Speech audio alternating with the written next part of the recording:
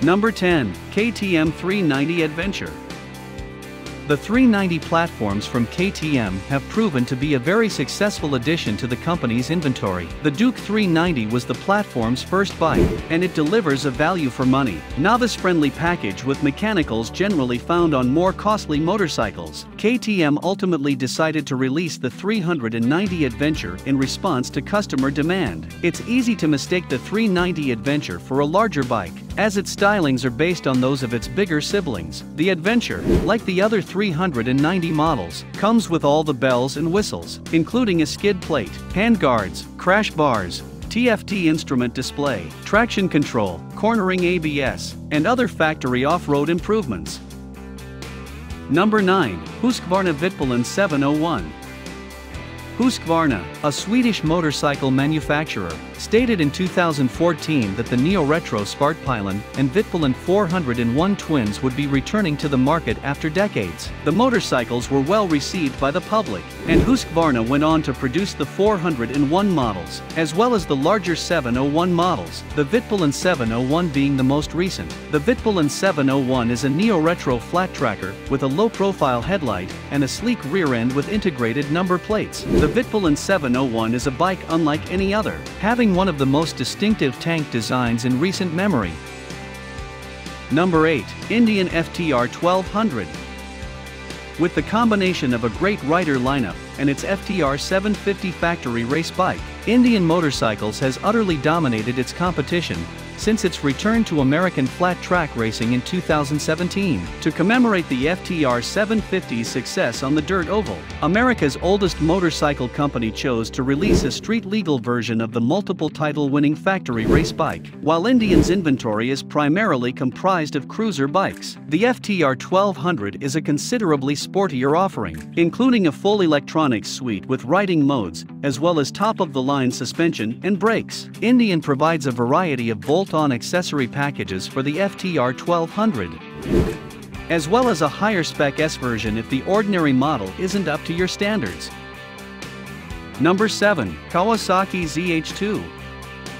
The first-generation Ninja H2 and H2R were Kawasaki's Halo models, showcasing the company's supercharged engine. However, with the new ZH2, the Japanese company has applied its forced induction engine to a more affordably priced variant. The motorcycle, which is now part of Kawasaki's Naked Z series, has a supercharged 998 cubic centimeters engine that delivers 200 PS and 137 Newton meters of peak power and torque. Despite the fact that the new ZH2 is less expensive than previous models, it nevertheless includes high-end amenities, such as a completely digital instrument console with smartphone connectivity, launch control, traction control, a slipper clutch, and numerous riding modes. Number 6. Ducati Street Fighter V4.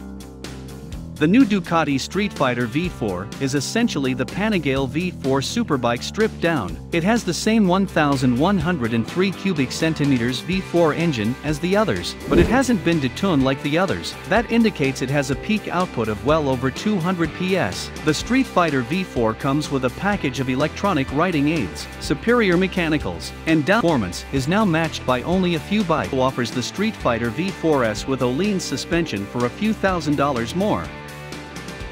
Number 5. Ducati Monster.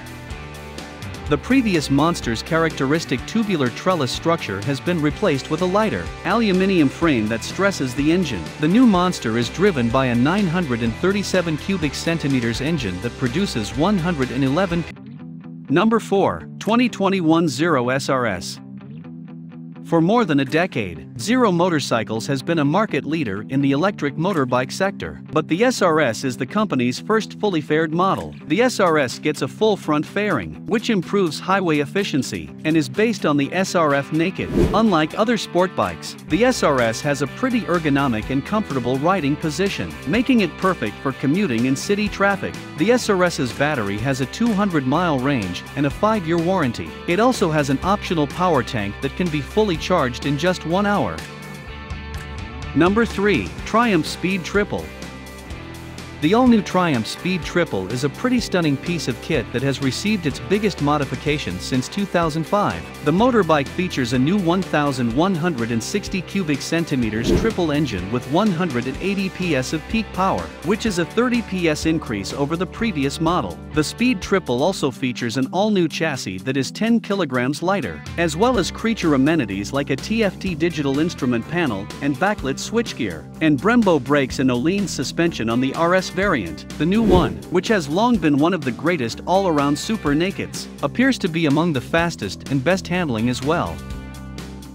Number 2. 2021 Suzuki Hayabusa.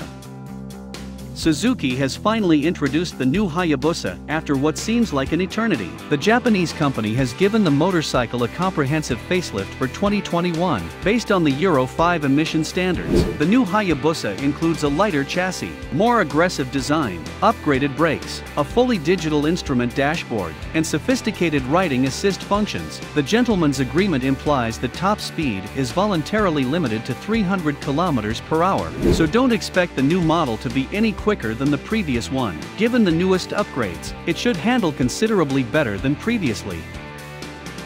Number 1. 2021 Honda NC750X. In today's motorcycle world, practicality in the genuine sense of the word is hard to come by. The market's specialization has separated the showroom floor by narrowing the focus of bikes to the point where adaptability has been eliminated. Honda's new NC750X is a bike to look forward to this year. Despite being a bit under the radar choice, it's no surprise that the NC750X has become one of Europe's best-selling bikes because it's well-built, easy to ride, stylish, and affordable. The motorcycle has been overhauled for 2021, with new styling, more power, less weight, and even more baggage room, with unique features like the semi-automatic transmission and built-in luggage compartment carried over from previous generations. The new NC750X should be an even better all-rounder,